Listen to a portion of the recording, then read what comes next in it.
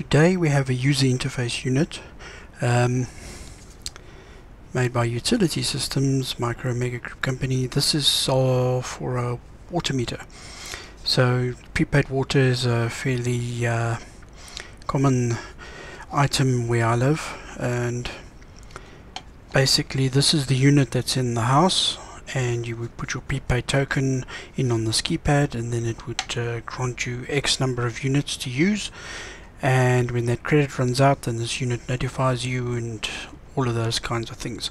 It communicates via ISM to the rest of the unit. I don't have the rest of the unit. They just gave me this, which I got from basically just someone off the street. So the reason I've kept this aside is because it's MSP 430 based and it's got an LCD. So if we look inside, as MSP 430 FE4272,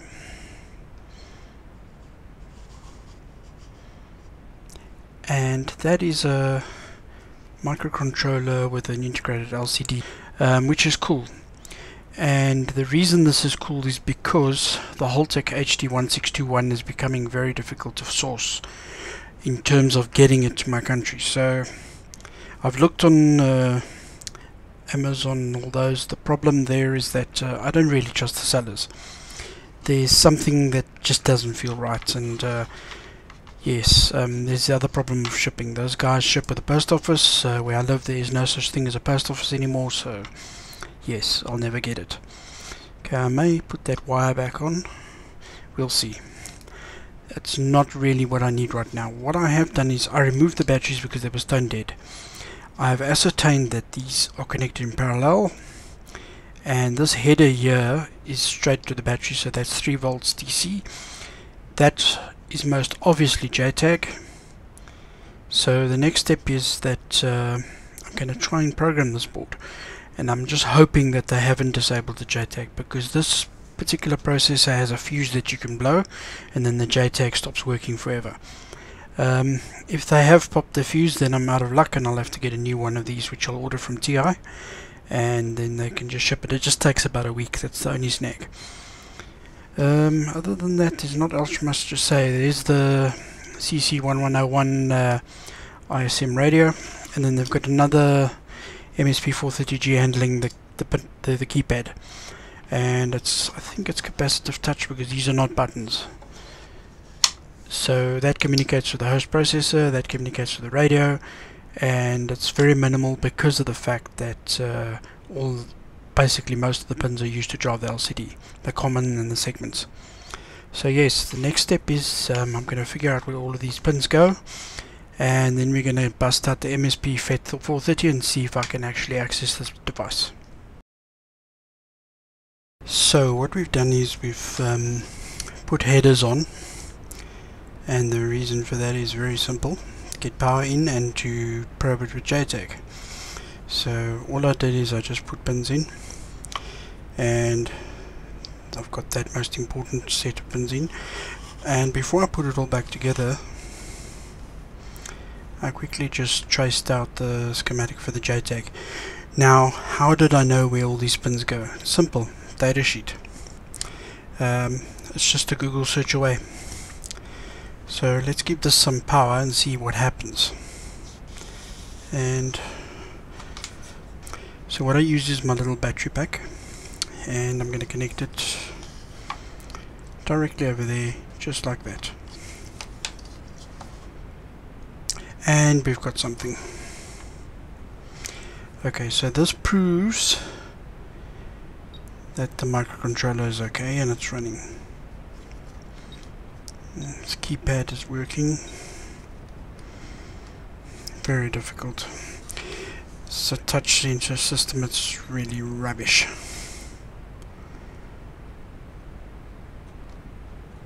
Okay, so yes, there is something happening. Interestingly, it says the battery's not that full.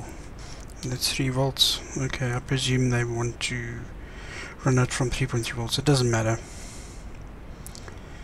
But the good news is it's working. So the microcontroller is okay, and we can now proceed to try and probe it to JTAG. There, switches off, I presume.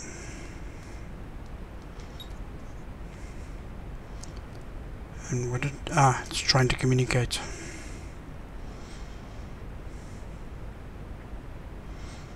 I presume that's a serial number. Okay, I don't have the other end of this, so I'm not going to bother with this. Trying to make it work, but I am going to try and program this unit. So we've got this good device here as my MSP 430 USB debug interface, the MSP FET 430, it's the older one. The reason I use this one is because they are really expensive. There's an older one and it just says I'm going to keep on going, and it's been going for, I think I've had this for 10 years. It just works, and I'm not going to give this up for any kind of sum of money in the world. I'm not buying a new one. This thing is just awesome. So normally there's a ribbon here, so I've taken the ribbon out and I'm putting these little jumper wires in. I want to move away from the ribbon cable because I've had problems late with that. So this is all the pins that are required for JTAG, and the next step is to connect it up to that board and see if we can actually get into it.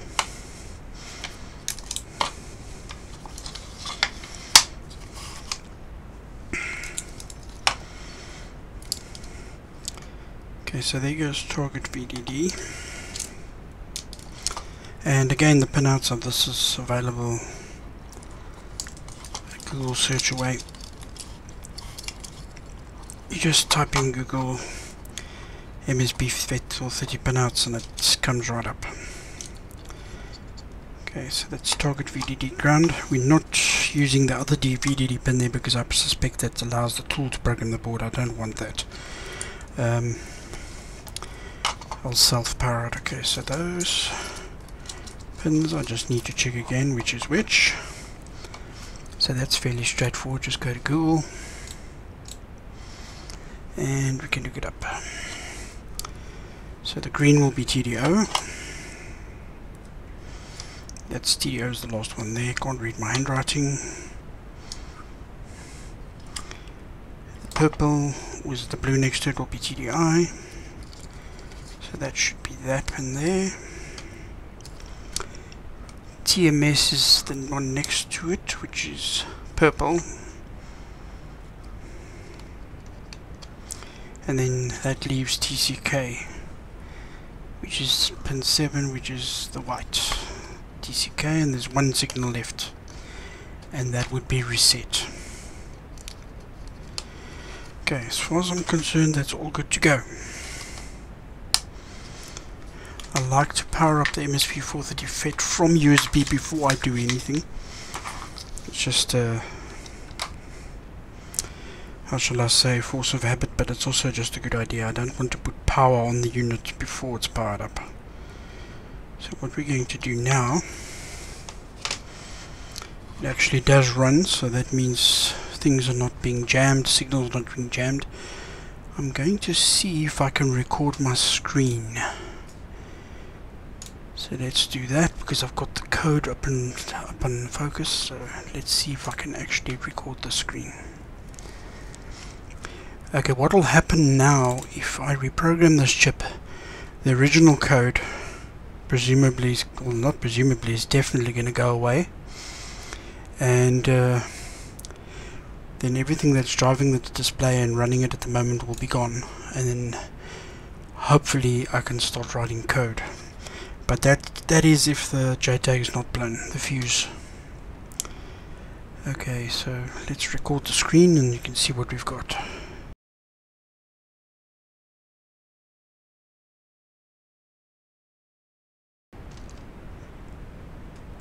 Oh dear.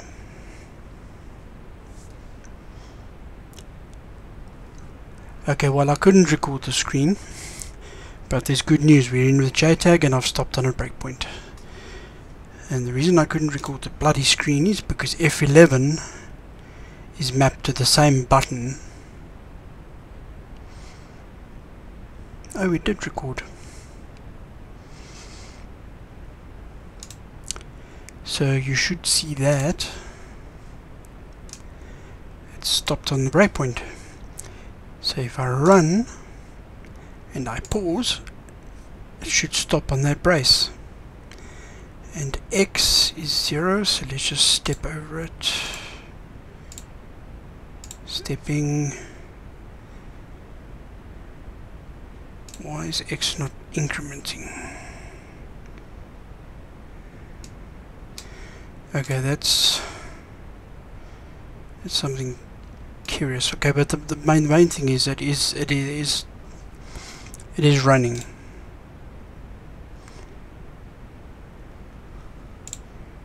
Okay. So there we have it. We were successfully accessing the processor. Unbelievable. Okay, so that means JTAG should be fine. What I am going to do while my screen is recording, I'm going to do this. I'm going to assign X to a value.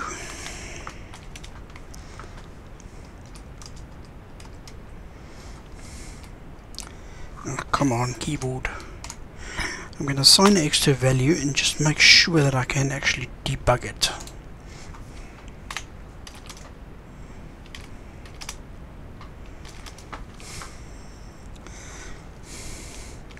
So this is code that does absolutely nothing useful. The only goal here is to just see if I can, for example, if X is greater than 66, then we write X to, we assign 0 to X. I want to set a breakpoint and see if it hits that breakpoint. So let's just compile and let's debug, and it should hit that breakpoint when that variable becomes greater than 66 actually. So let's see, and it does. And there I can inspect X. X is actually 67, so obviously that's why. Okay, I think that's more than enough evidence that we've actually managed to reprogram this processor. That is really cool, because now that means I don't have to buy another chip. And yes, we can get on with writing some code to program this LCD. Fantastic.